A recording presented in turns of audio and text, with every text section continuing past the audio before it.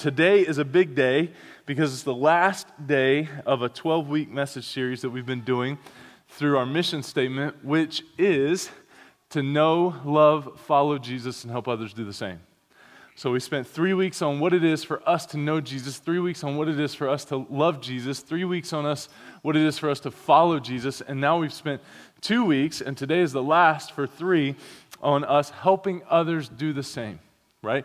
So 2 Sundays ago, we talked about how Jesus was undoubtedly, unequivocally others-minded, that he was here to seek and save those who were lost, that he didn't step out of heaven and come to earth for his own good, for his own health, for any of that, but he did it for us. He did it for those that didn't know him, to offer them a hope and a way to be in communion with him forever, for all of eternity. And then last Sunday, we talked about kind of how we help others love Jesus and how we love others to love Jesus even when they're a pain. Right? How many of you are a pain? Come on, admit it. Amen. Amen. Some of you need to raise your hands. All right. Right? But today we're going to look at, and we're going to sum all of this up. It's going to be a very practical message for us today. We're going to sum all of this up in helping others follow Jesus. Helping others follow Jesus. And so again, Colossians chapter 4, we're going to start in verse 2 in just a moment. But the church at Colossae, much like a lot of our churches that we see letters to in the New Testament, they were struggling with some things because there was a group of people that were out to confuse for their own gain, for their own good, for their own profit. And so they were going through and facing challenges in their faith. I'm so thankful that we see stories like this in Scripture, passages like this in Scripture, because they give me encouragement when my faith is challenged. And so if you're here this morning, your faith's being challenged, or maybe you would sit and say, you know what, I'm not sure I've ever been a person of faith. Well, this message is perfect for you. Let's see what Paul says to the church at Colossae. Paul says, continue steadfastly in prayer, being watchful in it with thanksgiving. At the same time, pray also for us that God may open to us a door for the word to declare the mystery of Christ, on account of which I'm in prison, that I may make it clear which is how I ought to speak. Walk in wisdom towards outsiders, making the best use of the time. Let your speech always be gracious, seasoned with salt, so that you may know how you ought to answer each person. And so I want to pause just for a moment, because this summarizes what Paul is wrapping up his letter with. Is kind of some final instructions to this struggling church that's got some folks in it that are struggling with their faith. And today we're going to talk about reaching your full potential in faith. Reaching your full potential. Reaching your full potential. And reaching your full potential is not just something that God wants you to be interested in for your sake alone, but he wants us to help others reach their full potential. Right? Especially as we see this in the 4th chapter, God wants those of us who know him to help those who don't know him to find him so that they can reach their full potential. As Jesus was calling the first disciples in Matthew, Mark, Luke, and John, we see this often, that Jesus would call somebody and then he would say, go and tell so-and-so. Go and tell so-and-so. And then that person would go and they would say, come and see, come and see. Come and see this Christ. Come and see this Jesus. And so Paul is really following the example of Jesus in, hey, go and do likewise. Go tell others about this Christ. Go tell others about this faith. And so how do we help others reach their full potential? What practical steps can we take to help others reach their full potential in God? Number 1 is this. Never. Everybody say never. Not this side again. This side, y'all got it. Y'all are awake this morning. Y'all are happy that school's out. Y'all must be in Scarborough where you got 2 more days of school this week, right? But never give up praying.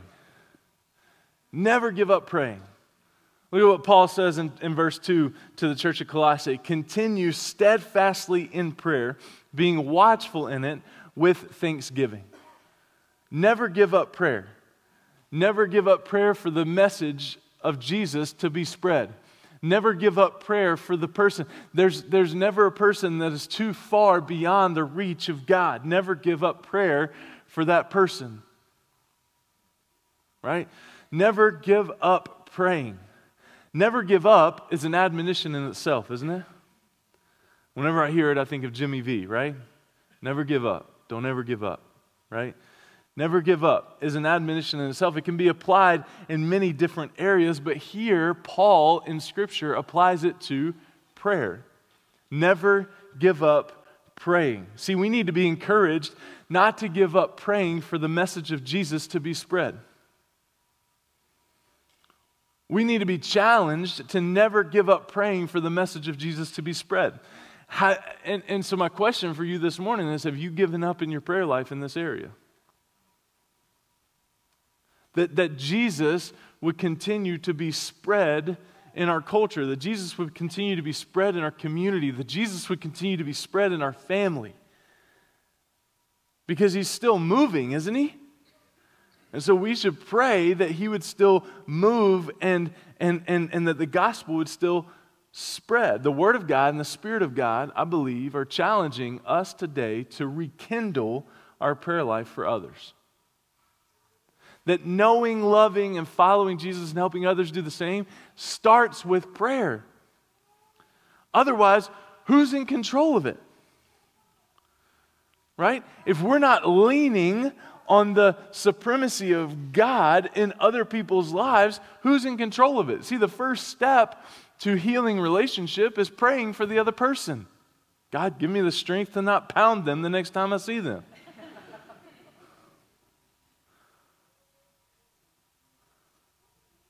And so we've got to pray. I love to tell this story. Two things about prayer real quick, and then I'll tell you the story. Okay? I don't know who originated this quote, but I've said it many times. I never pray for more than 5 minutes, but I never go 5 minutes without praying. That's exactly what Paul was meaning when he was talking about continue steadfastly in prayer. That we remember who's in control, who's in charge, who's got this thing, because it's not us. Okay? And so we've got to remember that. There was a pastor at one time, his name's Francis Chan, and he used to be a pastor in Simi Valley, California, and now he just writes books and travels around and speaks and all of that. And he told the story in one of his books about prayer. He told the story about the time that he was a pastor, and he had about 110 people on his staff, and he walks into a staff meeting one day with all of his staff in the room, right? Which is, it was a small church of about 10,000 people, and so they had a pretty big staff.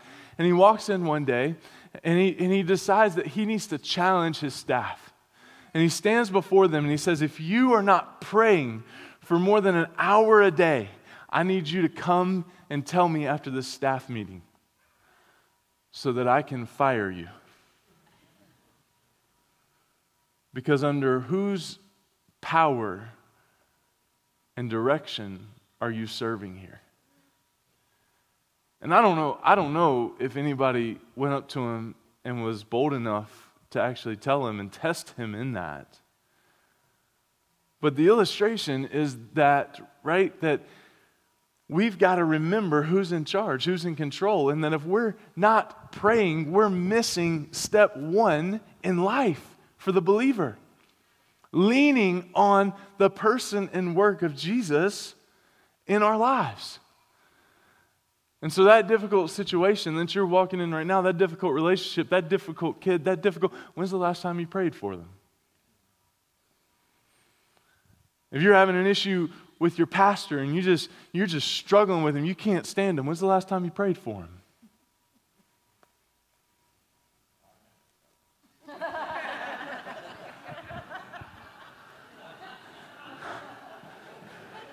I'm going to send you back to Italy or wherever it is you came from.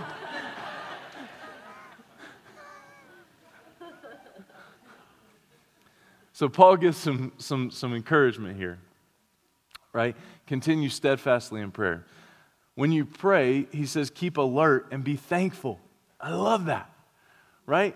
When you pray, stay alert, right? Don't get lazy in your praying. Don't get complacent in your praying. Don't get comfortable, but stay alert, be alert, and be thankful. See, watchfulness and thankfulness, they go hand in hand. Because being watchful as you pray, knowing that the enemy is going to probably come and attack you as you're praying. Right? Well, Travis, how can that happen?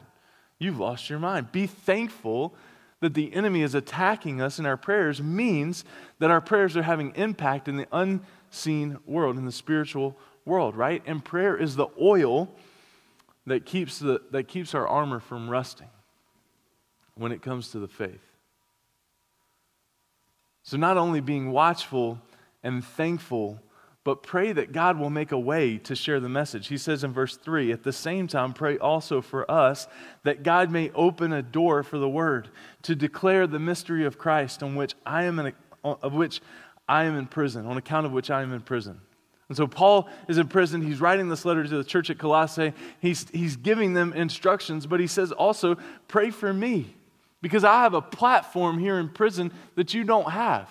Pray that God would open doors for me to share the gospel here in this cell so that I can further the gospel here. See, this is a beautiful, beautiful thing, because some of you work on cars. Bless your hearts. I don't know how to do that. Some of you can work with concrete. That's amazing. Hallelujah. Some of you build steps. Some of you build houses. Some of you build things. Some of you protect things. Some of you work in medical areas, and you heal people and you help people, right? Others of you, I don't know. What do? Some of you just get up and wash the dirty dishes, right? But whatever it is that you do with your hands and feet throughout the day, God has given you a platform that He has not given any other person in this room. And so we ought to pray for each other in our platform. Teachers, we ought to pray for you as you're going into those schools. Medical folks, we ought to pray for you. Right? Labor folks, we ought to pray for you. We've got to be praying for one another, because God can use you in ways that He can't use the person across the room, because they don't have the same platform as you do. There are some of you in this room that have more opportunity to lead someone in your life to Christ than I ever will. Because I can't speak the language. I turn on a NASCAR race and they might as well be speaking Chinese. I don't understand it. It's a bunch of people turning left at high velocity. All right? Or if you're in this room and you watch a fishing show, you know what I call that? Nap time. Once again, I don't speak that language. But you know what I'll be doing this evening? Watching golf. I just lost 3/4 of the room.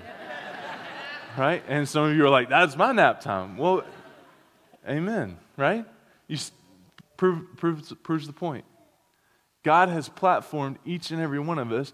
And Paul's prayer here is that we would continue steadfastly in prayer, that He would use us in our platforms. And then he says, pray also for me. That even though I'm in this prison, that God would give me the opportunity to share the truth of His gospel here, presently. And then lastly, pray that the message would be as clear as possible. He says in verse 4, that I might make it clear, which is how I ought to speak. That I might make it clear, which is how I ought to speak. He says, pray for the clarity. Pray for the words to say that I might make the message of Jesus so clear, so undoubtedly clear, that people would receive it and embrace it. So we've got to keep watchful in prayer. Number 2, we've got to imitate Jesus in our relationships. Now, we talked about this a lot last Sunday, but it's interesting that it shows up again right here in this text, in Paul's letter to the church of Colossae. He's giving these final instructions that we would imitate Jesus in our relationships. Now, we know Ephesians 5:6 says Ephesians 5:1, imitate Christ, therefore, as his dear children. So this is something we ought to do in life. But here Paul says to the church at Colossae, specifically, imitate Jesus in your relationships. Look at verses 5 and 6 again. He says, walk in wisdom towards outsiders, making the best use of the time. Let your speech always be gracious. He could have left that out, couldn't he?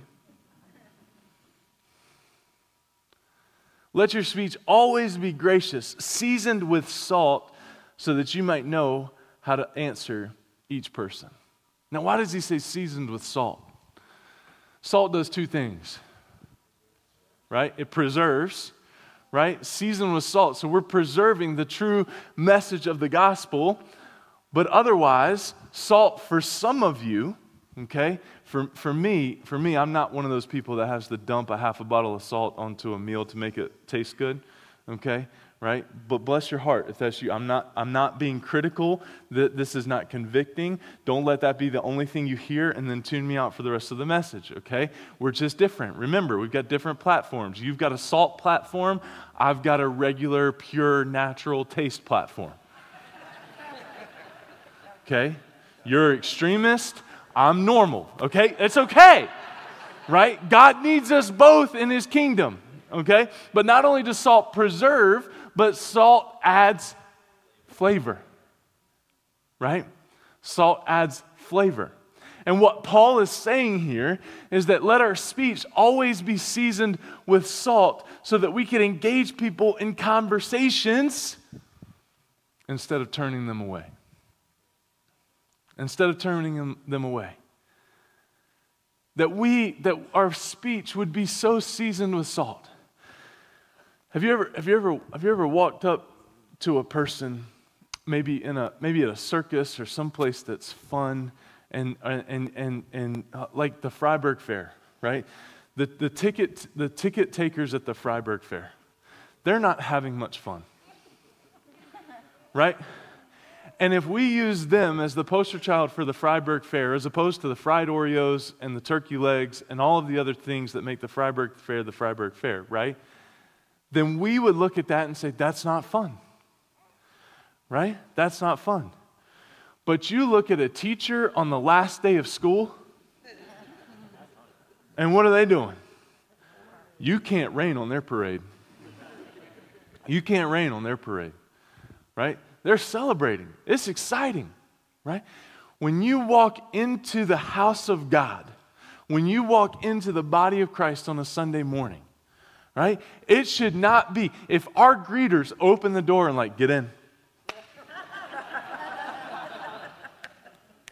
Come on, get in there, right? Or if this happened one time, I kid you not. This is one of the 87 reasons that we stopped passing an offering bucket, right? Or if that usher passes you with the offering bucket and they shake it, right? They shake it, right? Go find another church. Now, quickly, right? Right? Because that's not seasoned with salt, right? That's not seasoned with salt.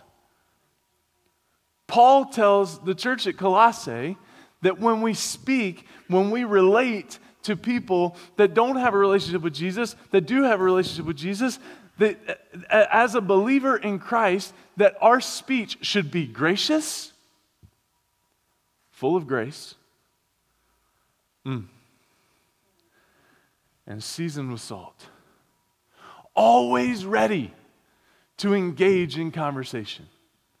Always ready to talk about the love and the hope of Jesus Christ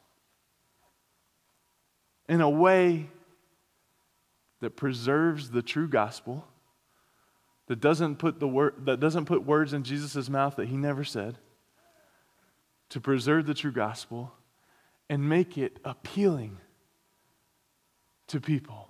Now, that doesn't mean twist the truth to make it appealing, seeker sensitive. I'm not going there. Right?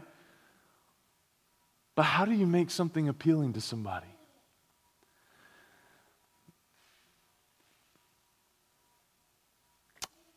Two Tuesdays ago, I had the most amazing dessert I've ever had in my entire life. It was called the Ooey Gooey Brownie. Now let me tell you about this brownie, because typically I hear the word brownie and I'm out. Because I'm not a big fan of chocolate. Ease up, okay? You salt people, just sit down, okay? Okay? But this was a vanilla brownie. And so I embraced Jesus in my life all over again and got all excited. It's a warm brownie. And then the ooey gooiness is that they put about 3, 4, maybe 5 scoops of ice cream on top of it and douse it in caramel and fudge and all kinds of other goodness. Let me tell you something. When I met Jesus again 2 Tuesdays ago, when I tell you that, I met. And here's the best part about it. You could get as much as you wanted because it was included in your price. I can't tell you that. It's not in this state. It's at Magic Kingdom, Disney World. And so it's even more magical, right? And I had this, and it was amazing. And you know what my first thought was? I want everybody I know to have this. I want everybody I know to have this. Everybody's got to have this. And the waiter, he was awesome. He was like, well, you know, if you go to like My Disney Experience or whatever, it's in the cookbook that you can buy for $74.95. Right? Like you can buy it and you can have it. And I'm like, no. I don't want to make this. Right? I just want more of it to continue to come out. Right? Now, how many of you are ready to go to Magic Kingdom and have the ooey gooey brownie? A few of you, right? You see what I just did there? The best way for you to have your speech when it comes to the gospel of Jesus preserved with salt and taste better is to walk up to somebody and tell them a personal experience about how you experienced God in your life. Hands down. The best message that you have to spread the gospel of Jesus is how He has moved in your life. Because no one can get as passionate about your story as you can. No one. No one can get as excited about God in your story as you can. We can get excited with you, but we can't share the same passion that you can. Because you've got to experience it, right? You've got to experience it for yourself. And so as you've experienced it for yourself, that's what Paul is saying is go and tell others about the hope that you have in Jesus and about what He's done in your life. About what He's done in your life. Because no one can get as excited about your story as you can. And so that's how we season it with salt. Choose your words carefully. Be pleasant. Hold people's interest when you share the good news. All of these things are important as we think about imitating Jesus in our relationships. Walking in wisdom, making the best use of the time, letting our speech be gracious, seasoned with salt, so that we might know how to answer each person. And then number 3, get involved in the lives of others. Get involved in the lives of others. Now, for this, let's look at verses 7 through 18. Okay? There's a reason I saved this for the end. Okay? Tychicus will tell you all about my activities. He's a beloved brother and a faithful minister and a fellow servant of the Lord. I have sent him to you for this very purpose, that you may know how we are, and that he may encourage your hearts. And with him, Onesimus, our faithful and beloved brother, who is one of you. They will tell you of everything that's taken place here.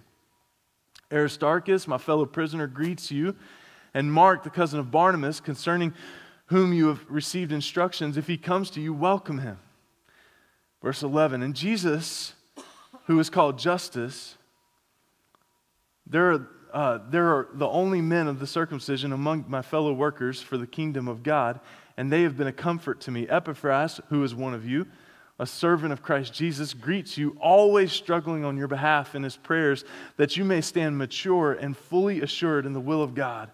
For I bear witness that he has worked hard for you and for those in Laodicea. and Arpolis.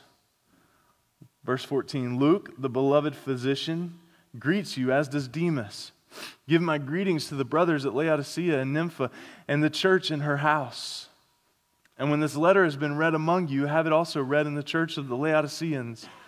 And see that you also read the letter from Laodicea. And say to Archippus, see that you fulfill the ministry that you have received in the Lord. I, Paul, write this greeting with my own hand. Remember my chains.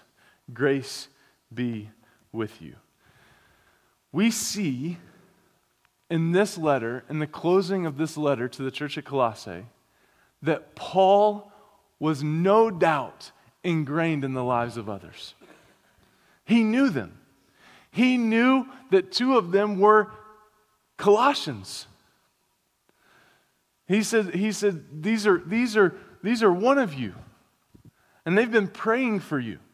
Paul was intimately involved in the lives of these people that he writes about. So how do we apply that to our lives today? I'm glad you asked. Get involved in the lives of other people by being an encourager. By encouraging someone. By telling someone, hey, you know what? You're doing a great job. You're doing a phenomenal job. You're doing a great job. In verses 7 through 9, we see Tychicus and Onesimus. Paul sent them to cheer the Colossians up. He sent them specifically to cheer the people up. You need to get involved in the cheering up ministry.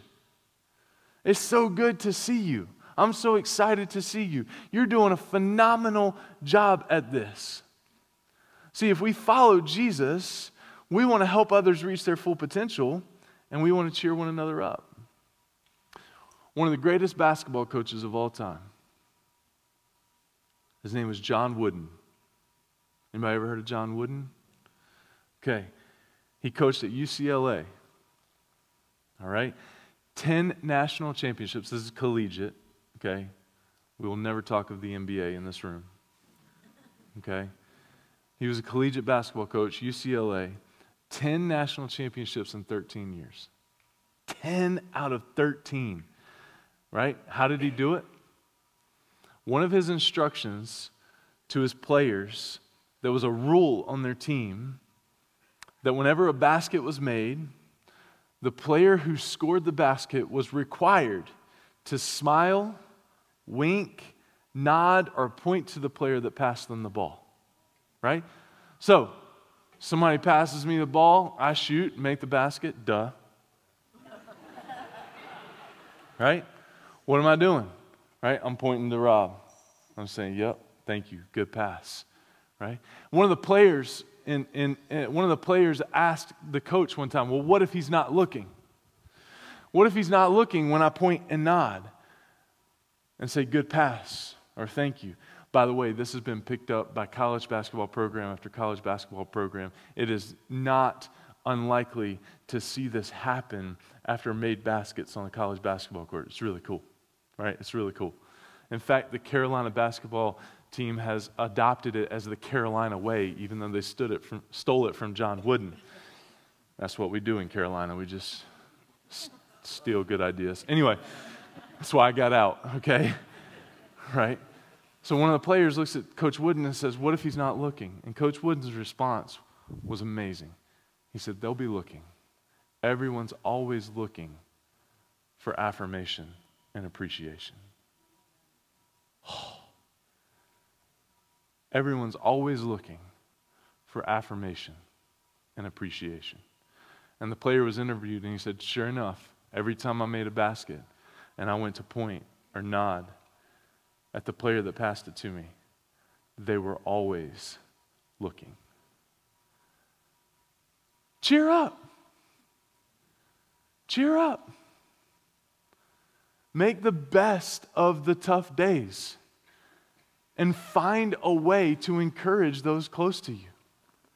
Find a way to bless someone around you. As you go eat lunch today, find a way to thank the person serving you, even if they pour your Diet Coke all down the front of you.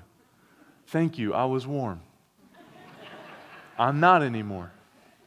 you're amazing. Right? Find a way to be cheerful. Because here's the thing, and I get pretty passionate about this. You see the cross up on the stage. Jesus didn't go to the cross so that we as Christians could reflect the most boring culture of all. He didn't. Church, Sunday mornings should not be the most boring times of the week. If they are, we're doing it wrong. It doesn't mean it should be a joke. It doesn't mean it shouldn't be challenging. It doesn't mean it shouldn't be. It doesn't mean that it should be a water or milk or whatever. But it means that we should be excited that we get the chance to come into a place freely, opening the Word of God, freely talking about the hope that we have in Jesus, freely helping others embrace Him in their difficult lives. Because this is why Jesus died. This is why He came. So that the church could be active, seasoned with salt, gracious in their speech, involved and engaged in the lives of other people. So cheer up. Before you leave today, pay 3 compliments to somebody, even if it's the same person.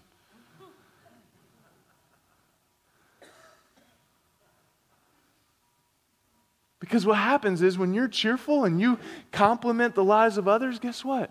It makes you happier too. It makes you happier. Get involved in the lives of others just by being there. Not only by being an encourager, but just by being there. We talked about this last week. Aristarchus was in jail with Paul. They were together. Paul had someone with him just to be there. And isn't it important that when you're going through a tough time, just to have somebody be there? Just show up. You never know how much that will impact a person. Just be there. Just show up. And then lastly, get involved in the lives of others by being a comforter, by praying for them, by offering practical help, by comforting them, by opening up your home. We see in verse 15, Nympha and Laodicea, they hosted a house church in their home. And hospitality can be one of the greatest barriers to remove, one of the greatest barrier removers to the good news about Jesus. So, we never give up praying. Right? We imitate Jesus in our relationships and we get involved in the lives of others. That's how Paul says to help others follow Jesus. I want to point your attention to John 4. If you have your Bibles, you can turn there. It's not going to be on the screens. Sorry, Dave. It's not going to be on the screens. But John chapter 4, many of you know it as the story of the woman at the well. Now, I wish we had time to dive into the woman at the well story. Okay, but we don't. But essentially, here's the deal. Okay, Jesus ends up passing through a place that He should not have been passing through. Kind of went out of the way to pass by this woman because I think He knew she was going to be there, right? And this woman who's outcast from her culture, hated, avoided, not liked, is at a well drawing water. And Jesus stops to talk to her against the better judgment of His followers. His followers are like, no, let's go. We got to go. We got to get a snack. We got a lunch reservation. Jesus, we got to get to it. Okay? And Jesus sends them on ahead so that He can stay and have an encounter with this woman. Okay? The end of the encounter, Jesus says, but the hour is coming, it's verse 23, and is now here, when the true worshipers will worship the Father in spirit and in truth, for the Father is seeking such people to worship Him. God is spirit, and those who worship Him must worship in spirit and truth. And the woman said to Him, I know that the Messiah is coming, He who is called the Christ, and when He comes, He will tell us all these things. And Jesus, last thing He says to her, I who speak to you am He. This woman, unlikely,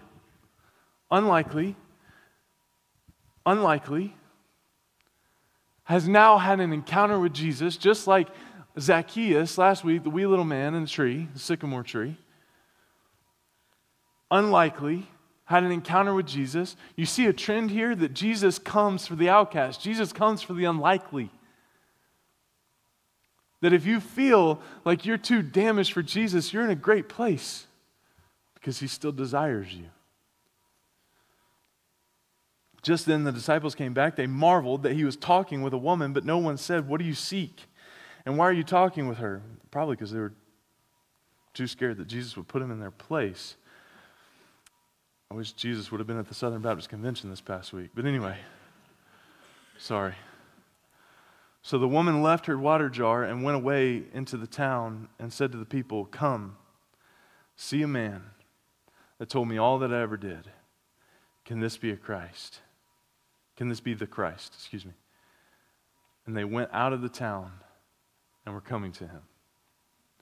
Now I want you to see this. Jesus didn't tell that woman, "Hey, go. Never give up praying. Go and imitate Jesus, imitate me in your relationships," right? Go and get involved in the lives of others. It was a natural response for her. That she had had such an encounter with Jesus. She had had the most amazing experience. And she goes in as an outcast to people that want nothing to do with her. And she's tapping people on the shoulder.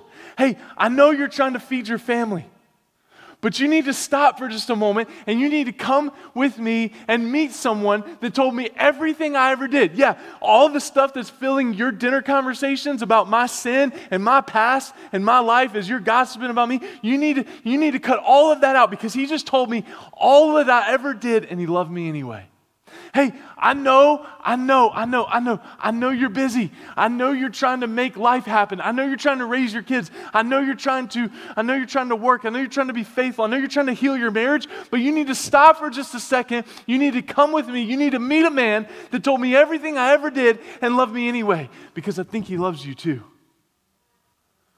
You need to stop what you're doing. Stop what you're doing and come with me. Because I just met someone, I just had an experience, and I want you to have it. Can you imagine this? Someone has outcast you, and they are the first people that you go back to with the best news that you've ever heard, ever received. Talk about counter. These people have put you out. These people have disgraced you. You're going to get water in the afternoon just so you can avoid the other women at the watering hole? Because you don't want to experience the shame and the embarrassment that you've experienced time and time again from these same people, and yet you encounter Jesus, and the first natural inclination is for you to go and tell them about the experience that you've had with Jesus so that they can come and do the same. That's supernatural. That's supernatural. There's no logical explanation for this, aside from the Spirit's leading and the Spirit's grace in giving her the strength to go face the people that had led her to so much shame and embarrassment for her sin, and say, "Come. You got to come with me. You got to drop what you're doing. I know you're busy. I know you think you'll get to him in 10 years when the kids are grown. I know you think you've got forever, but you need to stop what you're doing and you need to come right now and meet this man." And look what happens. I'm gonna skip down for just a minute. No, I won't. Let's read the whole thing. Verse 31, he says, "Meanwhile, the disciples were urging him, saying, 'Rabbi, you got to eat.' But he said to them, 'I have food to eat that you don't know about.' So the disciples said to one another, 'Has anyone brought him something to eat?' What is he talking about?" And Jesus said to them, "My food is to do the will of him who sent me and to accomplish his work." Oh, that the church would adopt that. "Do you not say, 'There are yet 4 months, then comes the harvest'? Look, I tell you, lift up your eyes and see the fields are white for harvest. Summit Church, the fields are white for harvest today.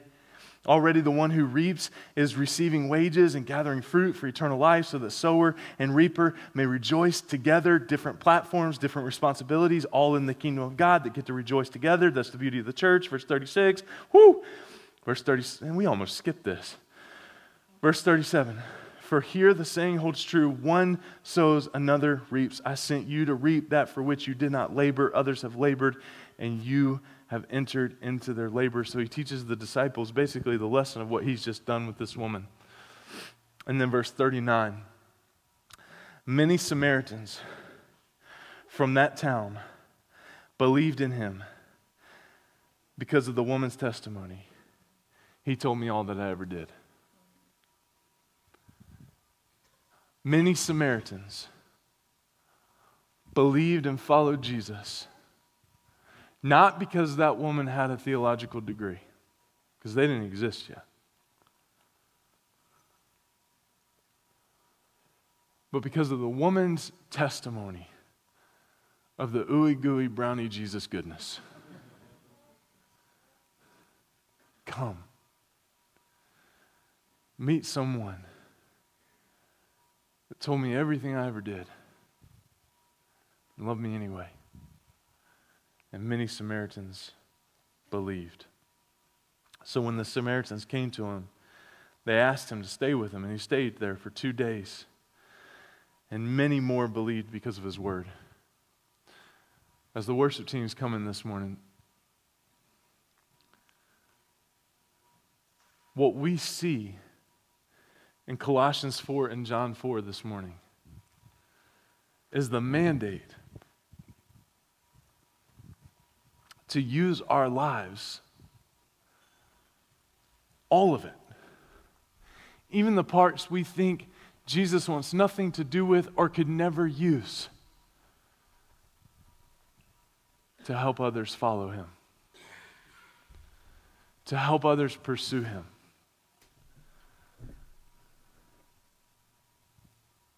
This is the call of the house of God. This is the call of the church. That we would first, in all things, pray. Pray. Pray over ourselves and the needs that we have and the things that and the things that we're walking through. And pray for the platforms and other people that we might be able to share the good news and of the hope that we have in Christ Jesus. But pray to imitate Jesus in our relationships. Like we talked about last Sunday, to believe positive intent. To trust that the leaders of the church are not just trying to upset me or make me mad, or to trust that my husband didn't mean to be lazy and not do the dishes, but that he had a reason, that he wanted the house to smell like this. For some reason, unbeknownst to me. That's a little far-reaching, but you get the point. It's Father's Day, okay? To imitate Jesus in our relationships. Grace-filled relationships, seasoned with salt. To get involved in the lives of others. To not be so closed off, but to get involved in the lives of others. To experience Jesus ourselves and to get involved in the lives of others. It was clear to me as I read through that Colossians 4 passage and read all those names, Paul knew them. Paul knew the challenges, knew the things, knew their backgrounds, knew their gifts, knew their strengths, knew their weaknesses. Paul was involved in the lives of others. And if he can do that in and out of prison for the sake of Christ, we can do that today.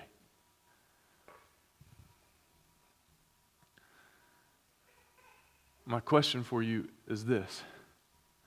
Is the mission of Jesus to follow him, to love him, to know him, and to help others do the same? The question in all of this, the question that we've been getting at for 12 weeks is this. Is it important enough to you? Is it important enough to you Is the mission of Jesus important enough to you to leave your water at the well? And because of the experience that you had with Jesus, go and tell some people, hey, stop what you're doing because you need to come to Jesus. And guess what? I'm going to go with you. I'm going to take you.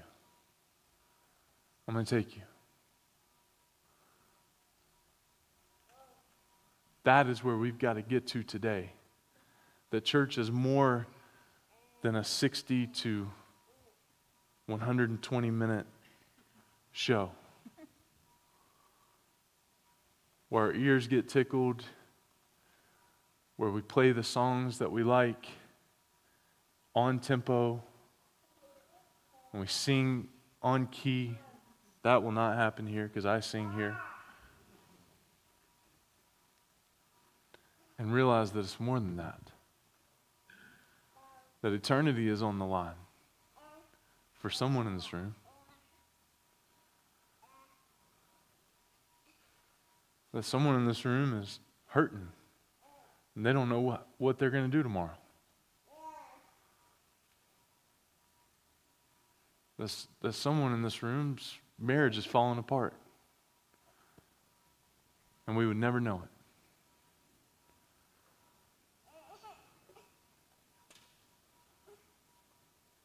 Because we're not involved in the lives of one another.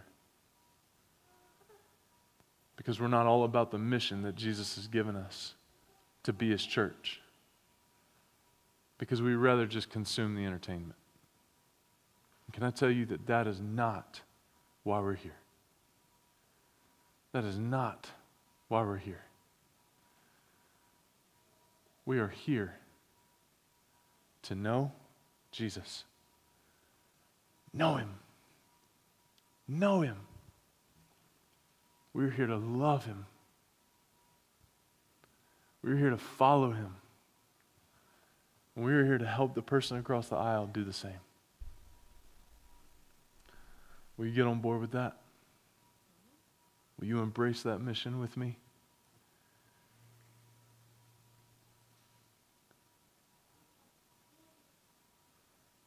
Father, today,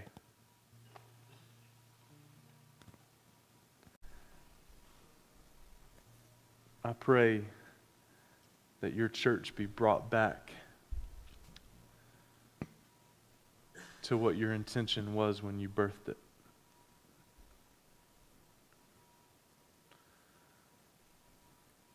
When the church in Acts was born, you sent them to be your witnesses in Jerusalem, Judea, and Samaria, and to the ends of the earth. They devoted themselves to one another, to you. And God, today I pray that as we've gotten, some of us have gotten off track from that, have gotten distracted from that. God, I pray that you call us back to the original mission statement of your church. God, that it wouldn't be about the thing that we've made it.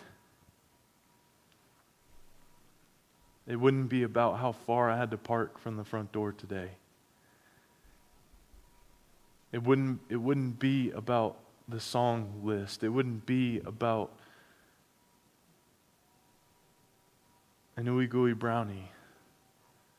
But it would be about you and what you have for your people. And God, I know the stories that we read in Scripture, like Paul's letter to the church at Colossae and John 4 and this woman at the well. God, you want those stories today. You're the same God today that worked those miracles then. And so God, today I pray for each and every person in here that they would devote themselves back to you. That they would devote themselves back to prayer. That they would devote themselves back to getting involved in the lives of others. And that we would do it all for your glory, for your name's sake. In Jesus' name I pray.